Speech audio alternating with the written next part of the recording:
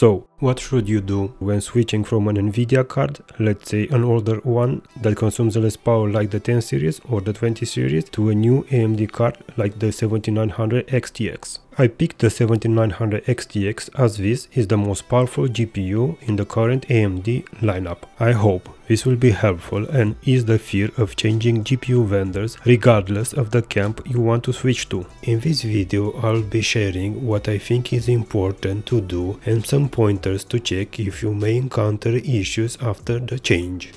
Before we go into more details, consider subscribing to the channel to help it grow.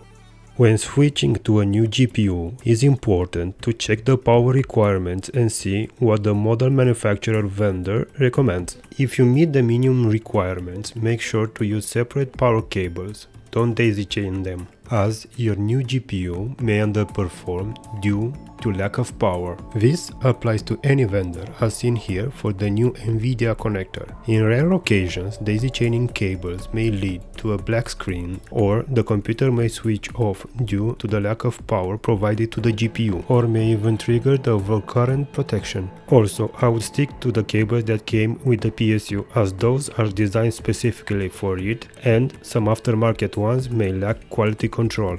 Another important thing is to make sure that the cables are plugged in properly. If your current PSU doesn't meet the requirements, consider a good PSU. Check the PSU qualities list. Make sure to do proper research on the internet for the model you wish to buy. Consider the CPU power usage and also 100 watts for the other components. A good PSU is one of the best investments you can do when it comes to your PC. Before switching to the new GPU, make sure to download the latest chipset and display drivers so that you can install after you make the swap. You can navigate to the Intel or in my case AMD website and search for the latest ones. Make sure to move them on a USB stick.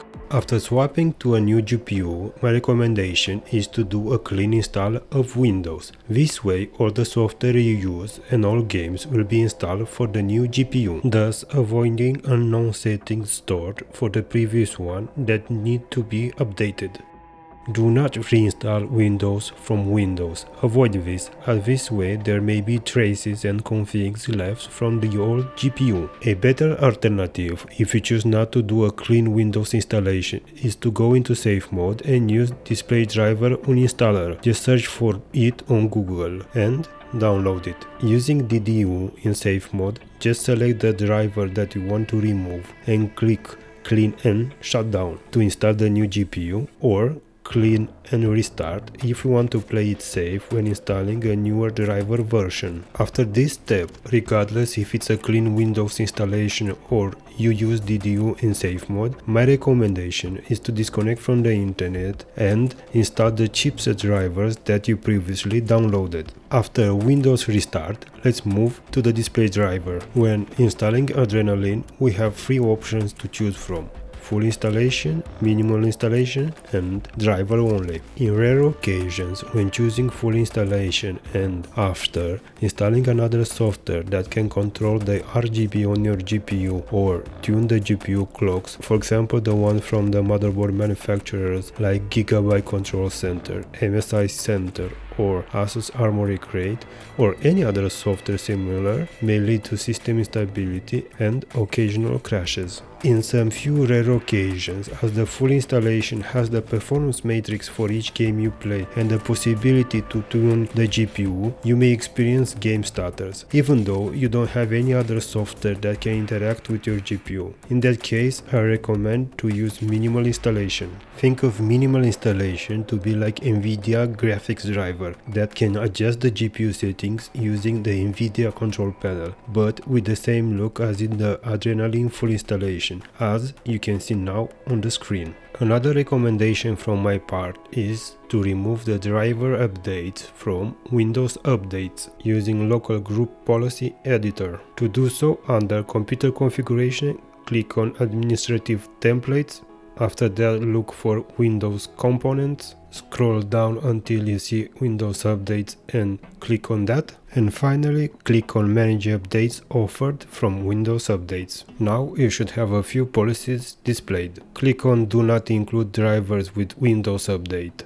right click on it and edit, or simply double click. In the pop-up window you have 3 options. Just click on disable and apply. And there you go, no more driver updates with Windows updates. In some rare occasion, if your CPU has an iGPU, you may need to disable it, as this may cause issues as reported by some people on Reddit. Doing so, I recommend disabling it from BIOS. To disable the integrated GPU, you need to go to Advanced, to NB configuration, and you have here integrated graphics. What I've shown here applies to ASUS motherboards, at least the ROG STRIX versions for AMD. Sometimes when using a dual monitor setup, you may have stutters in games. This may happen when you have something running on the other screen. If you encounter this issue, my recommendation is to switch from 2 monitors to 1, meaning you can disable the second display to see if you still have this issue. So after switching from 2 displays to 1, my recommendation is to close the game and restart it. If you are experiencing low frame rates or stutters, I recommend to disable everything in the graphics settings and give that a try. If that fixes the issue, just enable one by one the settings that you need until you have the culprit. If you are using one display and you still have issues in game, you may need to disable hardware acceleration in the apps that run in the background. For example, if you use Discord, you can disable it from here. Or if Firefox runs something in the background, like videos, you can actually disable the hardware acceleration from here. Another culprit for instability can be the memory sticks. The speeds that are advertised on the box are actually obtained through overclocking. Let me show you. In BIOS we can see the default memory frequency, and for these kits it's 4800. Every memory kit out there has an overclocked profile stored on them. To activate the profile stored, you have to check the description provided and choose the appropriate one from the drop-down. Once we select the profile, we will see that the frequency advertised on the box is displayed in the target DRAM frequency, and timings are adjusted according to the stored profile settings. As this is actually overclocking the memories, and AMD cards tend to be sensitive to memory speeds inconsistency, this may lead to black screens or driver timeout. My recommendation is to try and check to see if this profile is stable by doing some memory testing and checking for the stability. You can try mem test to see if these memory speeds are stable. If you still have issues and you went through all that I showed in this video, maybe you should try an overlay tool that shows the power, the GPU core, the memory speeds, some tool that can help you pinpoint the issue. I use MSI Afterburner for lightweight troubleshooting. I choose what I think is needed to monitor and then check it in game. This kind of tools can help pinpoint bottlenecks and temperature issues. A more comprehensive tool is HardwareInfo64. This has the ability to store logs, meaning you can run a game and then save the logs, the actual game run. And in those logs you will have all the readings from all the sensors on your PC, which sometimes can be overwhelming. So after you stored a game run, you need to view the logs. For that I'm using HardwareInfo64 log viewer. Now the hard part. And you may ask, how come? Well, you have a lot of readings, and to be honest, you don't really know what to look for. It's like looking for the needle in the haystack. I will probably focus on thermal limit or memory clock or clock speeds, power limits, core voltages, or any voltage, to be honest. Try to identify power spikes, voltage drops, clock speed drops, GPU usage, CPU usage, memory spikes, SSD temperature, and temperatures in general, to be honest. All these logs contain what you really need. You just need to know what to look for. Now, if you managed to get this far, consider subscribing to the channel to help it grow. If you encounter stability issues, make sure to remove any overclocking settings, from GPU to memory and CPU as well. There can be a lot more things to check, but in this video I focus mainly on issues that may arise from switching from a Nvidia GPU to an AMD one. Pinpointing the problem is the first step needed to fix it. If you didn't find the fix in this video, with patience and help from the internet, you will find the solution.